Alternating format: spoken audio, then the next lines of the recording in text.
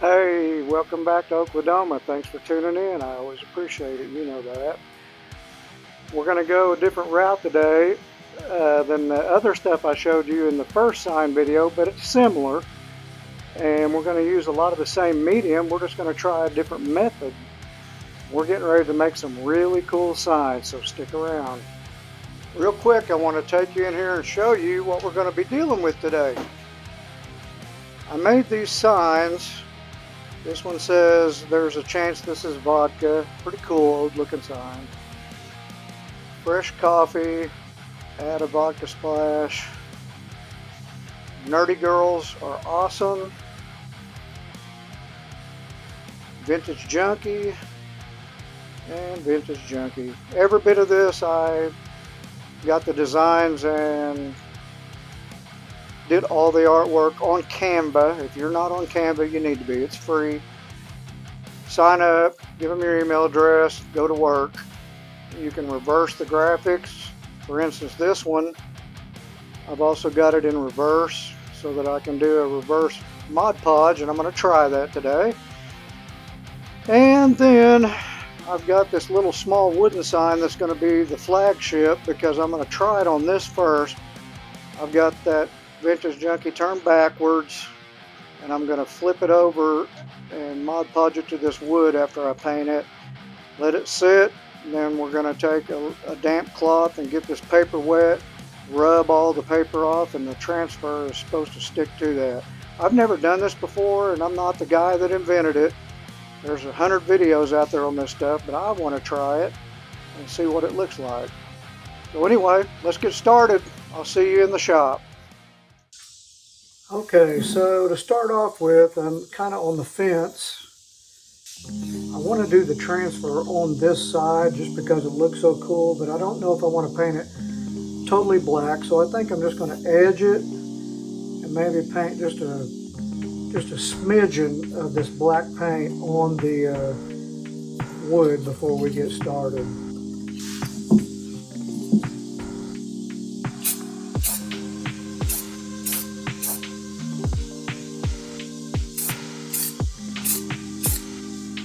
We're going to let that dry just a minute, and I'm going to get started on the other process. This is going to really be cool. Hang with me. So we're going to put a thin coat of Elmer's glue over this whole face, let it sit for a couple of minutes, and then we're going to go with the white and go over that and see what it looks like.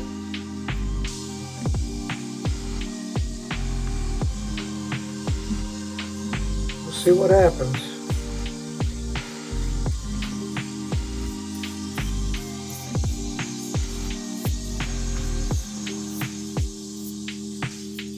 Alright, we're going to set that to the side, let it dry for a few minutes. And we'll go to step 2 or 3. I got a cup of water here. Drop the brush in to keep it wet. Okay, so it's been like 5 or 10 minutes. I'm going to go ahead and coat this with the white. Go one direction. You can go down and back, but don't go more than that, or it won't crackle properly. So we're going to go this way, and this way, and this way, and this way, all the way through. Clean up around the edges. And we're going to let this set up and dry for a couple of hours. So I'll be right back with you when I feel like this is dry enough to start our other step. Okay guys, so here, this is something I really want you guys to know. After I got the Elmer's glue and everything on it and the paint over it, waiting for it to start crackling, which it's doing a good job, it started to bow. What I'm going to do is move it over here to my workbench, cover it with wax paper and put something heavy on it and let it sit and move on to the other metal signs. Other than the wooden sign, my wife had 5 particular signs that she wanted I took it upon myself while I was off camera to cut 5 pieces of metal to the appropriate size, 8.5 by 11. And now we're going to get started preparing these. I'm only going to do one on camera. All the others will be exactly like this. We're just going to sand the edges and we're going to rough up the surface that we want the picture to actually stick to. We're going to go with the 80 grit. You can buy this at Lowe's or anywhere else.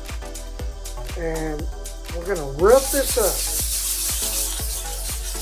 I've seen a lot of people in the past not do this and then wonder why their graphics don't stick.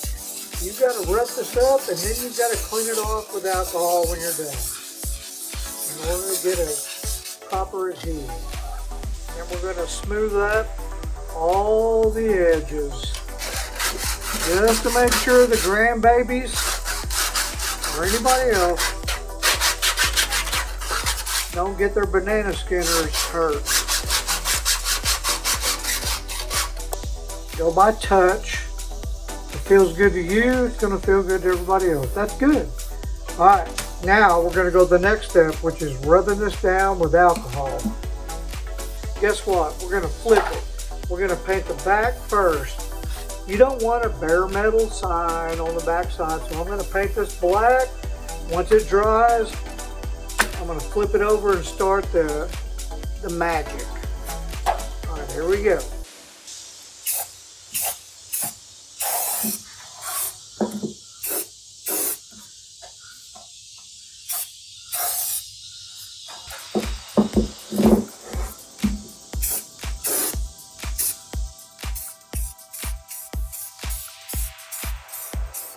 Let's let that dry for a few minutes and we'll move on to the next step. The back side is now dry. I used a heat gun. You know, I'm an impatient guy. Now it's time to coat the front side, and I'm going to do it in black as well. So let's get started on this. So it looks like the black is dry enough. I'm going to get started now on my Elmer's glue. So here we go. I'm going to give it the old college try.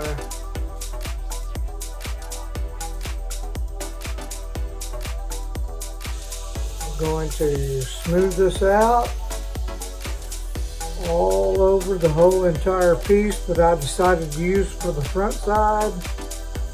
We're going to let this sit for 5 or 10 minutes. Then we're going to go over it with the white. We're going to see what this looks like. We're going to let this sit till it dries. Then we'll transfer the artwork that I did on canvas over to this. Anyway, here we go. Okay, so it's been 24 hours. The first sign on the 8 by 10 or 8.5 by 11 metal is dry. I'm getting ready to sand that. And I've got the other 4 signs I went ahead and sanded, rubbed down with alcohol, and painted the first side black. So I'm going to be working in steps today. We're going to start off with giving this a good sanding. Now I'm using some lighter grit stuff, 320 out of that packet. I just want to rough this up. I don't want it to look, it looks old enough as it is.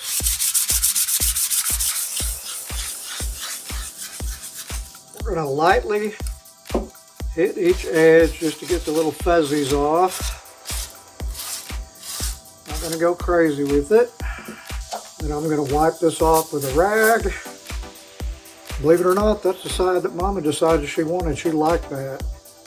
So that's what we're going to do. Okay, so as long as we're experimenting today, I'm going to try on this small piece to transfer this, which is backwards because I'm going to lay it like that. And I'm going to use the Polycrylic crystal clear top coat. And we're going to put a nice, pretty heavy coat on the whole entire area that we want to stick this. So we got that on there nice and thick. Then we're going to take and flip this over. We're going to line it up. Rub it down and get all the bubbles out. Not getting too crazy. You don't want to tear the paper or anything like that. We're going to set this to the side, and according to what I saw, the cool thing about this is it dries in a couple hours, whereas the Mod Podge you have to let sit for 24 hours before you rub the paper off. Okay, so while I'm waiting on the transfer to dry on the small piece, I want to hold up, because if that works wonderfully, then I'm going to do all the signs with that because of the short drying time. I'm so impatient when it comes to that. So in the meantime, I've got my workstation here all covered with crap. I've got my toolbox behind me with stuff, and I'm working in stages. And then out the door of my shop, I've got a sawhorse set up, and sorry, my camera's kind of shaky. I covered the back side of these already with flat black spray paint. Now I flipped them, and I'm going to coat these while we're waiting. Just to give you an idea, you got to have a little room. You're going to be working in stages, and you want to get a pretty coherent or cohesive workstation so that you're not just constantly moving stuff around. That's why I've got 3 different areas where I'm doing this.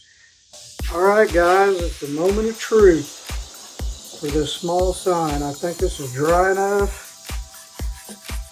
So we're supposed to dip our fingers in water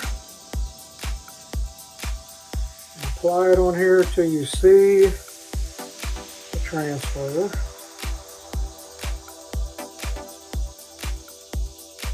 So far so good. I sure hope this doesn't mess up. I don't care if it looks a little hinky, because she wants it to look aged anyway. So once you get it coated and you can see everything, and you start working, rolling all the paper off.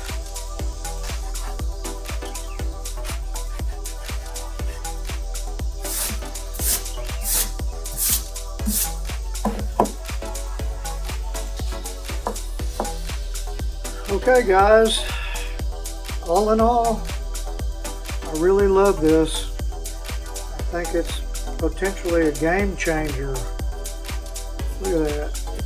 It turned out amazing. It's pretty rough around her nose and her face, but that's due to the paint chipping underneath. All in all, I'm very pleased with how this turned out. And I think I'm going to start using this possibly more than I do the Mod Podge, mainly because of the speed up in drying time, and it just, I don't know, it just looks quality. It looks a lot better. I'm very pleased with that. So that being said, we're going to move on to the next phase, and I'm going to start doing, probably this whole video is going to be the polycrylic transfer instead of the Mod Podge. It has to be a jet printer, and it has to be water-based, premium water-based, polycrylic. And I got the clear matte. Okay guys, so here we are. The next day, 24 hours later, I let this stuff sit and dry. Everything looks good on the front side. I didn't do the back shed. I can do those after the fact. I don't even care. We got a lot of ground to cover. I'm going to try to make this as quick as possible, but I don't want to take away any of the detail that you guys are going to need while you're making these signs. So just to reiterate, this is what I got done with yesterday. small sign. Added a couple of planks because it's so thin it was trying to bow up. I'm going to paint that, antique it to match. Look how freaking cool that turned out. That's the polycrylic. Then I went ahead and coated this one for my wife. It says Vintage Junkie and it's got Mixtape 1980. So now we're going to move on. She gave me the rundown that she wanted to get started for the Halloween stuff. The Halloween themes are coming up pretty quick. Now these are going to be backwards, but I've got them reversed on purpose for putting them on the actual metal. Happy Halloween with a good old vintage picture of Frankenstein. An LP says Monster Mash. That's pretty cool. It's fall, y'all. Which Oklahoma, everybody says y'all. I don't know where you're at, but that's the norm around here. This one I thought was cool because it's retro and old looking. It says Happy Halloween or something. That's going to look amazing. Anyway, that's it for the Halloween theme. We're getting ready to get started coating another piece on here this evening. Okay, first and foremost, we're going to go over this with a sandpaper.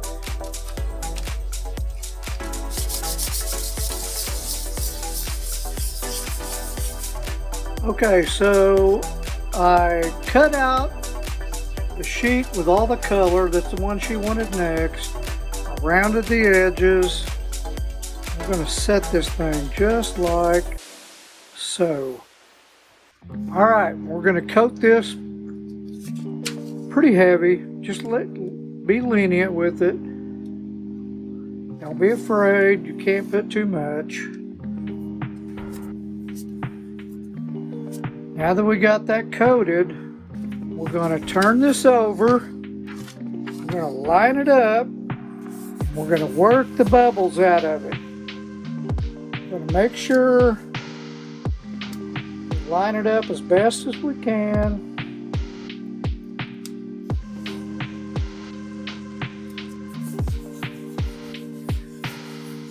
That's it. Once we get this on there and dry, any place that we're shy of the border, we can blend that in or even add a little rust effect, so that don't even matter. We're just going to try to get close. We just want good adhesion. We don't want any air bubbles. I don't know if you can tell it on the screen, but there was a few bubbles there, and I think we're getting them all worked out. We're going to set this to the side and let it dry and let the magic happen. Green is really big right now. That's why I made Frankenstein in this color. We're going to go with this one next. Easy peasy. Same process. Now don't forget, I'm sanding my pieces each time before I put these on. I'm just not putting you through the grueling process of this. Okay guys, I got Mama out here in the man cave and I've got the first few signs done. They're headed to the antique store tomorrow.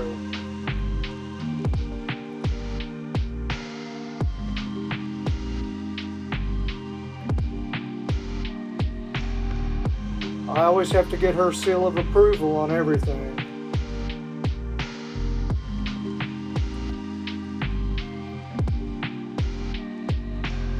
These 5 signs are heading out. I just wanted you guys to get a view of it. Mama, is everything the way you wanted it? Yes, I picked them out. Awesome. All right, guys, I'll be right back with you. Okay, so I got Mama's seal of approval on the first 5 signs that are headed off to the antique store. And I want to say right off the bat, I apologize if you can hear my AC running, but it is over 100 degrees outside. And I'm sporting a Yule Brenner haircut, in case you hadn't noticed. And that temperature outside will melt the skin off my head. So, we moved everything indoors. Now I'm getting ready to get started on the last signs, and I think, I'm 100% sure, in fact, that I can get 3 more signs out of this one piece of metal that I got at Lowe's. I'll leave a link in the description below showing you the part number off of it. That gives us a grand total of 8 signs off a $15 sheet of metal and just a few products. It's cheap to make these. And this polyacrylic that I'm using in this video is amazing. I don't know if I'll ever do Mod Podge again. This is so much faster and so much better. So without further ado, let's get started on these last 3 signs. This right here is a factory edge, and this one is. The bottom has been cut on, the side's been cut on. So we're going to start in this corner and go boom, boom, boom, and try to get 3 more signs out of this with very little waste. And here we go. So just to reiterate as we go, I chose one of the signs that's heading out tomorrow. I'm going to use it for the dimensional size of the last 3 signs because I know these work.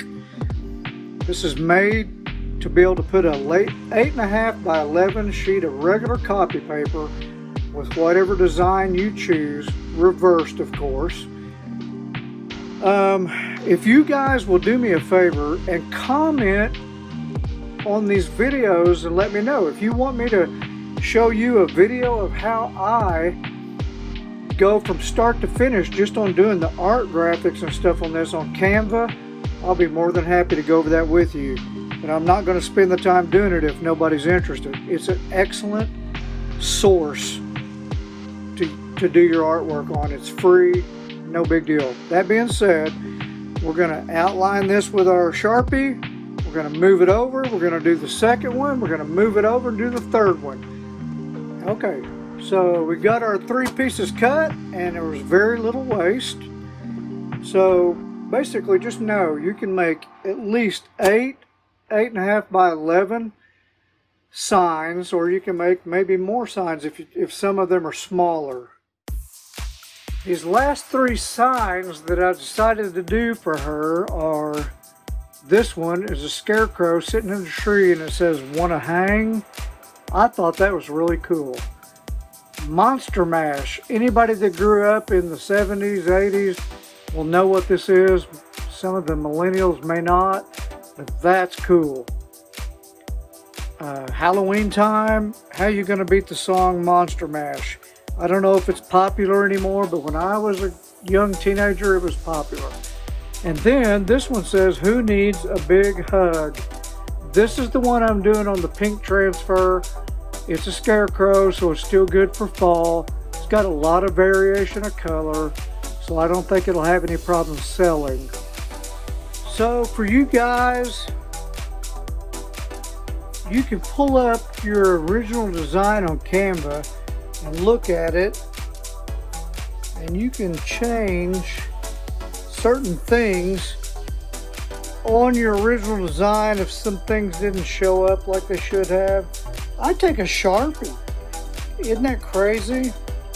I'll take a regular Sharpie and I'll go around and touch things up to make sure that at least you can understand the verbiage on something like this. Even though you want it to look kind of roached out, I have no problem with smears and stuff like what is on this original design, but the S was completely missing. So now it looks like "Who needs a big hug?"